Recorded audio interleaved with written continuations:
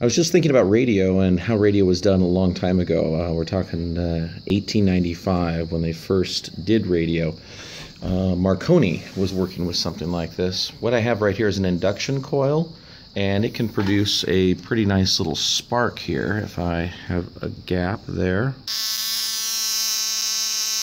nice little spark coming out of that. But the thing that they didn't know at the time was that they were actually generating radio interference, radio waves. And how do you go about going and detecting those radio waves? Well, you do it with this little device over here. And this is something that Marconi had been using. This is called a coherer. Now the coherer is just downright simple. This is really the simplest radio receiver and detector you could ever think of. What I have here is I got a couple of nails. Their nail heads are inside of this little tube of vinyl, and on the inside of that then we've got some iron filings, and that's it. This is part of a circuit to go and turn on a little light bulb here. But notice the little light bulb's not on because this has too high of a resistance.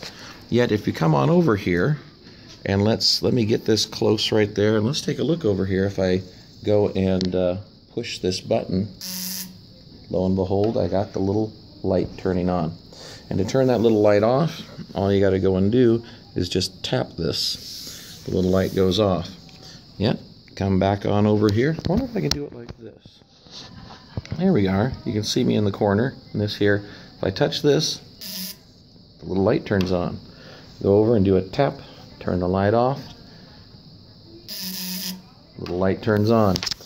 This right here, once it starts conducting, the electricity keeps flowing through there until it gets tapped. And so they had to have a device for being able to go and tap on the coherer to be able to go and turn off the circuit. But if you can imagine tapping on this fast enough with a sort of an electromechanical device, you could go over here and, in theory, not just in theory, but in practice, be able to go and send Morse code over to the little light here and have the little light blink on and off without any wires touching it. Anyhow, this is how they did radio way back in the day with this wonderful little device here that is so simple to make, called the coherer.